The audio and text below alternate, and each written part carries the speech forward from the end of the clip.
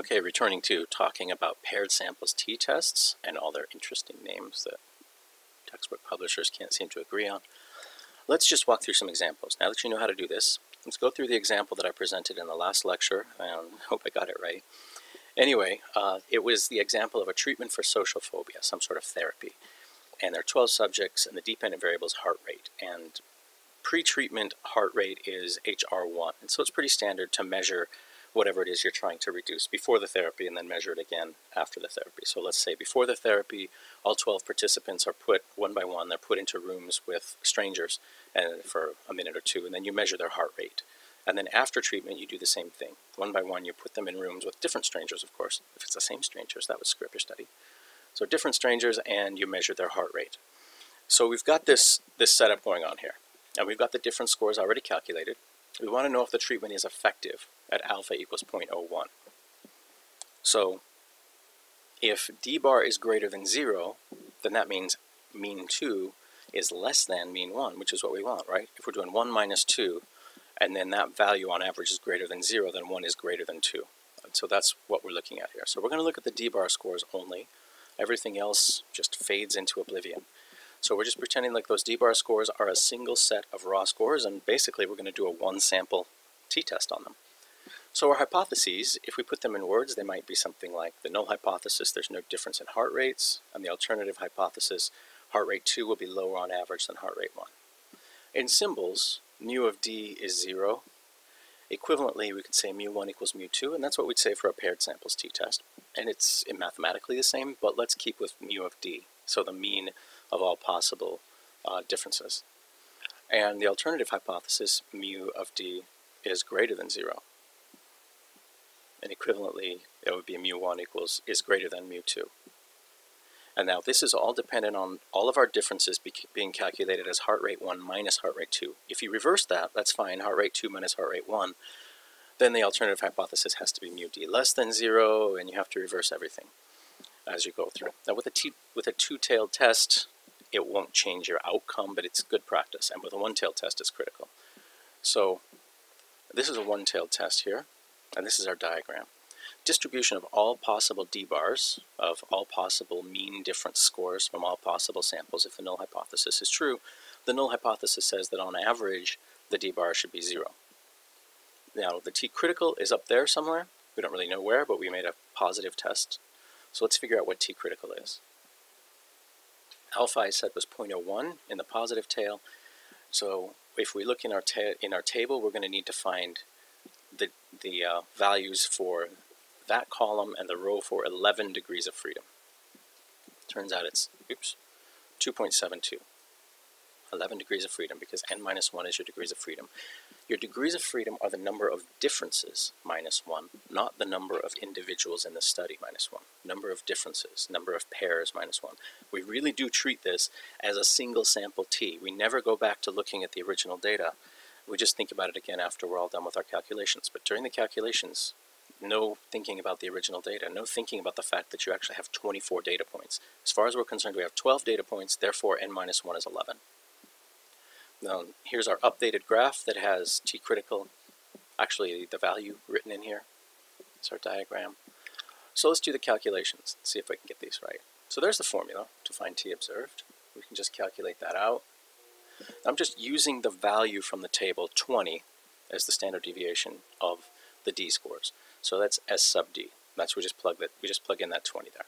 I wouldn't worry too much about whether somebody happened to calculate that with an n-1 score and an n score. Just don't stress about that. Just take that value if it's given to you and divide it by n-1. So working this out, we end up with a t observed of 1.71. So here we go. This is our final diagram here, and we can definitely see that we did not reject the null hypothesis. T observed 1.71 is not very close to the rejection region. If we had alpha of 0.05, it would have been closer, but it still wouldn't have quite made it. So our decision has to be a failure to reject the null hypothesis. And our conclusion might be something like, there was not a statistically significant decrease in heart rate after therapy compared to before therapy, and then t 11 degrees of freedom is 1.71, p is greater than 0.01. Here's another possible way to write that conclusion. Either one of these would work just fine, and there's probably other variations. Just got to get all the important information in there. So let's walk through another example. Cognitive therapy versus placebo therapy. Placebo therapy is often just talking to a friend or talking to a person who does active listening, which can be a nice thing, but your therapy better be better than that, otherwise why are people paying for it? So we often use a placebo therapy to evaluate whether a therapy is actually effective, as we hope it's going to be effective. So let's say all the subjects in our study receive both cognitive therapy and placebo therapy. Now, because I say this, now it can be a paired samples t-test. It might actually make more sense to have our subjects receive just one or the other and do a between samples, an independent samples test. But for the sake of argument, and people do this from time to time, especially if you're short on subjects, then we might do this. Now, if you're going to do this, with this kind of thing, it's a good idea to do counterbalancing of the order. So if all your participants receive one treatment and another treatment, and you're going to compare those two treatments, it's a good idea to counterbalance the order. This is research design, not really stats. But some people would get cognitive therapy first, and some people would get placebo therapy first. And you would try and evenly match that and randomly assign which subjects got which ones, so that if there's any effect that, just maybe whatever the first one was, or maybe the second one was, had the most effect. Maybe the effect builds up, and so you're better after the second therapy no matter what. Well, counterbalancing, you would have the same number of first and second people for cognitive therapy as you had this as first and second people for placebo therapy, and therefore the averages would kind of cancel each other out for the order effects, and you'd actually just be left with a good comparison of the effectiveness of cognitive and placebo therapy. Anyway, that's a research design issue, not so much stats. Now, this is a paired samples data situation, and our question might be, does cognitive therapy result in a greater increase in social confidence scores? So there's our dependent variable, rearing its ugly head. So let's say the dependent variable is some psychometrically valid measure of social confidence. So here's our data. I put the names of the subjects in there to make it so obvious that this is only one group of participants, and each of them had 2 measurements. Each of them took 2 treatments. So here's our research question, our alpha level, and a little note. Sometimes people do this. The research question is really a one-tailed question, but they do a 2-tailed test just to kind of keep themselves a little more honest, because it's harder to find a significant effect. It's harder to reject a 2-tailed alternative hypothesis, or 2-tailed null hypothesis. Well, they're all 2-tailed. It's harder to reject the null hypothesis if your alternative is 2-tailed. And they do this to try and account for the possibility that cognitive therapy made clients' social confidence worse. Now, if you're a researcher, of course, maybe you're trying to find that cognitive therapy is better than the placebo therapy, but it sure would be good to report the results if you found the opposite. And so some people just choose to do a 2-tailed test like this. There are some people who always do 2-tailed tests all the time. So here are our means and standard deviations. And so we can calculate those difference scores and get the mean and the standard deviation of the differences. So see if you can work through this by yourself, and then continue after your pause, and we'll work through it here. So the hypotheses might be no difference in outcome versus cognitive therapy results in higher average outcome. But in symbols, we'd probably put that as a not equals, so it would be a 2-tailed test. So actually, I'll do that right now.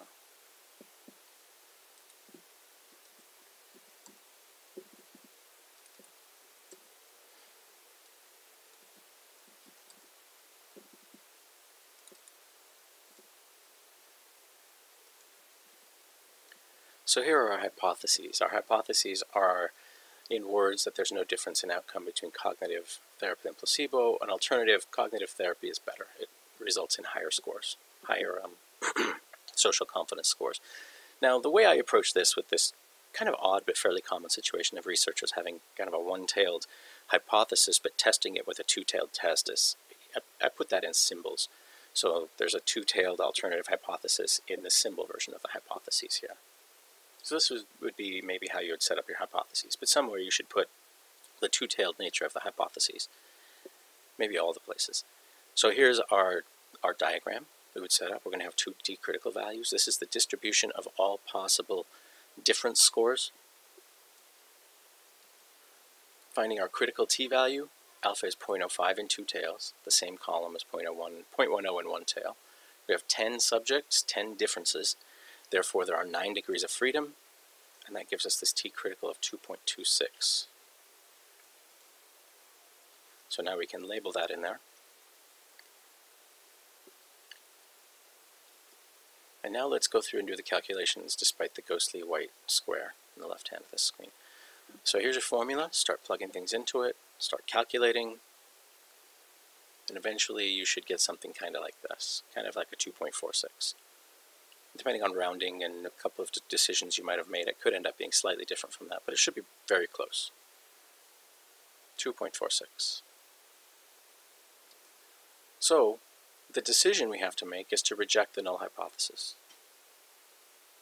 And our conclusion could be something like cognitive therapy does result in statistically significantly higher social confidence scores after therapy compared to placebo.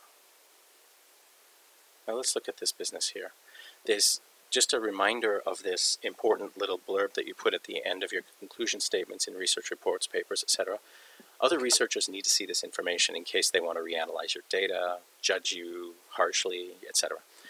So you put the statistic type, which is t. You put the degrees of freedom if your statistic has a degrees of freedom, which t definitely does all the time.